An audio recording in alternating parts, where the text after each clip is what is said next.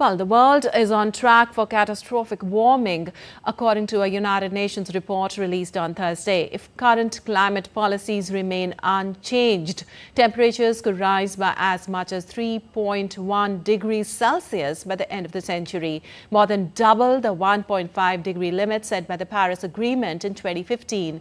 With global temperatures already up by 1.3 degrees, the UN report warns of dire consequences if nations don't take immediate, stronger action to reduce emissions. The annual emissions gap report calls for urgent global reforms as leaders prepare to meet at next month's COP29 summit in Azerbaijan.